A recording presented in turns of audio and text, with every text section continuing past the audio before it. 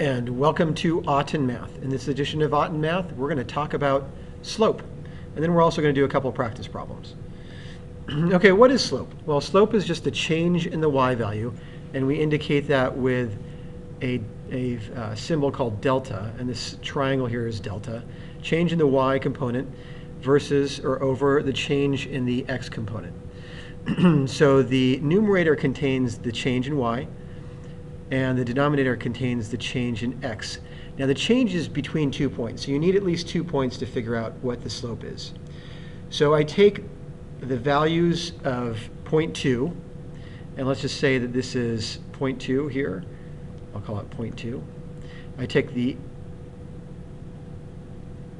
y values and the x values, so y2 minus, here is x1 and y1.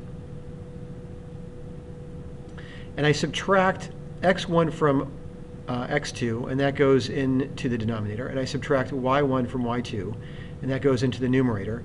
And that gives me the slope. Now, it doesn't matter if you place the first point first and subtract the second point from the first point. But you cannot mix and match between the denominator and the numerator. So if you're going to find the slope, you can either take or subtract the differences from point 1, or you can subtract them from 0.2, but you cannot subtract the differences for the numerator from 0.1 and then the denominator from 0.2. All right, let's talk about what happens when we have vertical and horizontal lines. Well, if we have a horizontal line, the value of the y component never changes. Right, so I have a horizontal line, the value of y never changes. X is going to change, and we don't really know what x is, but y is never going to change. So it's always some number. And what we'll do is we'll write y, the equation for the line is y is equal to some value. In this case, it looks like it's about -4. So I'll write y is equal to -4 as the line. And the y value never changes. The x value can be whatever it's going to be, but y never changes. So the change in y is going to be 0. And the change in x is going to be some value. My slope is always going to be 0 because 0 divided by any number is going to be equal to 0. So I tell my students if I bring them 0 pizzas or 0 bagels, and I divide those 0 bagels by 10 or 20 or 30, I'll still give them 0 pizzas and 0 bagels. So if I start out with 0 and I divide it by some number, I always end up with 0. All right, now let's take a look at the example where we have a vertical line. When we have a vertical line, the value for x never changes. So let's say this value x here looks like about a +4. So I'll say x is equal to 4. That's the equation for the line. And regardless of what y is, x is always going to be 4. So the x component never changes, although the y value changes. So the change in x is going to be 0. The change in y, we don't know.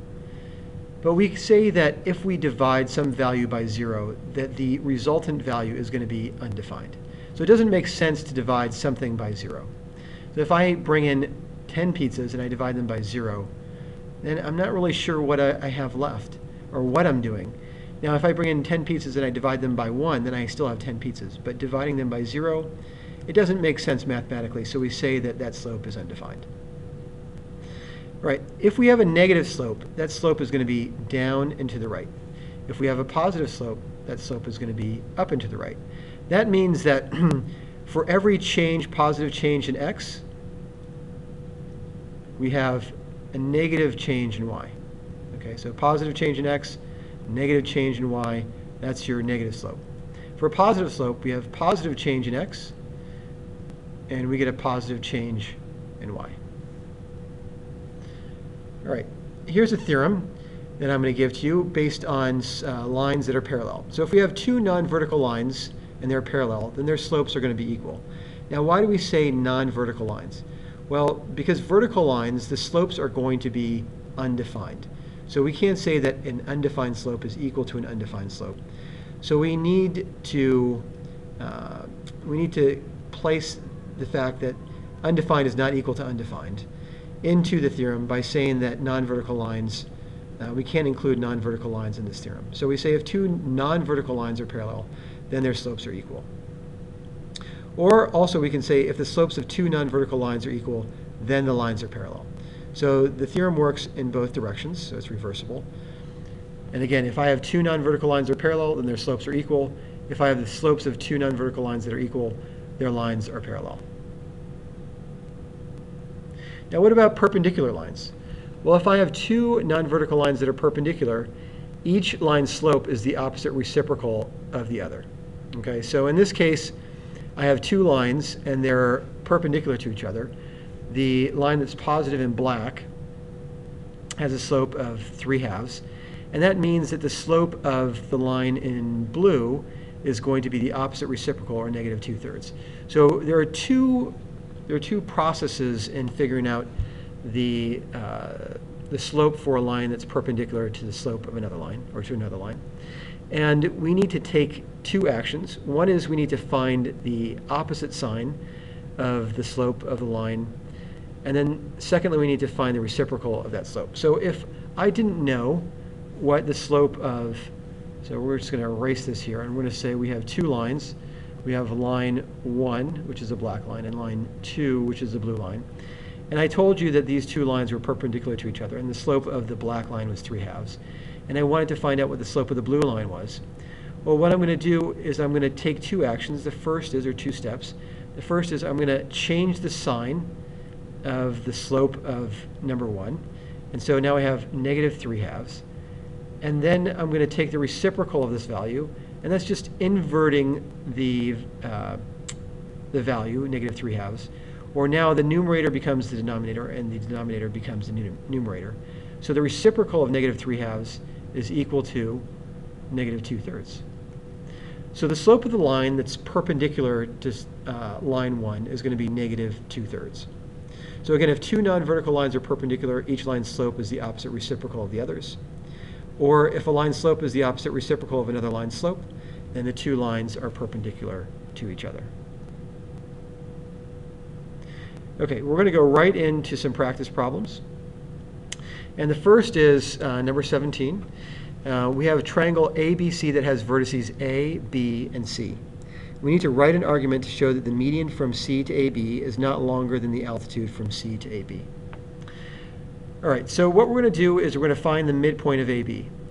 The midpoint of AB is 7, 2, and we do that, we find the midpoint of AB by taking A plus B, which is 2 plus 12, dividing it by 2.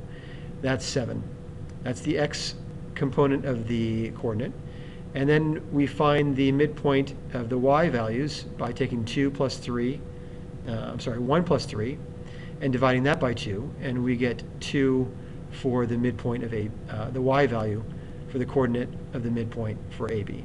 So again, the x value is going to be 2 plus 12 over 2, which is 7, and the y value is going to be 1 plus 3 over 2, which is going to be equal to 2.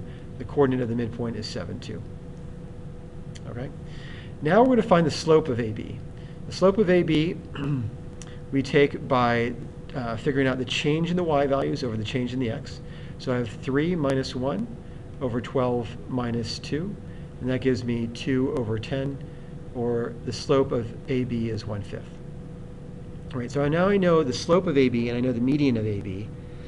I'm going to find the slope of the median to AB.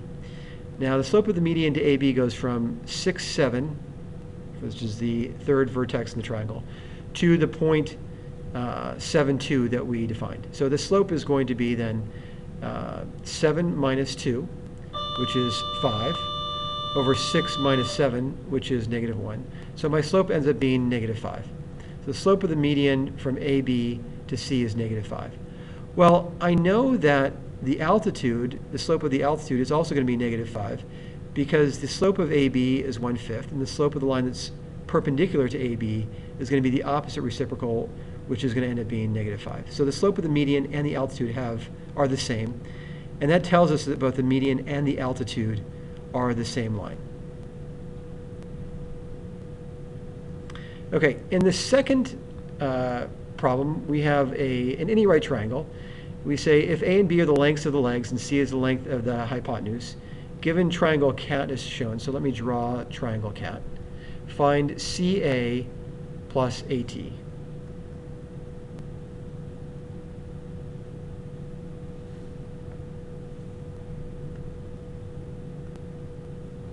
Okay, well, I know, here's my diagram. I know that point T is at the coordinate 4, 0. So I know CT is going to be 4 units. So from the origin C to T is 4 units. Well, I know that CA squared plus AT squared by the Pythagorean theorem is going to be equal to CT squared, because this is a right triangle. So CA squared plus AT squared is going to be equal to CT squared. So I know CT squared is going to equal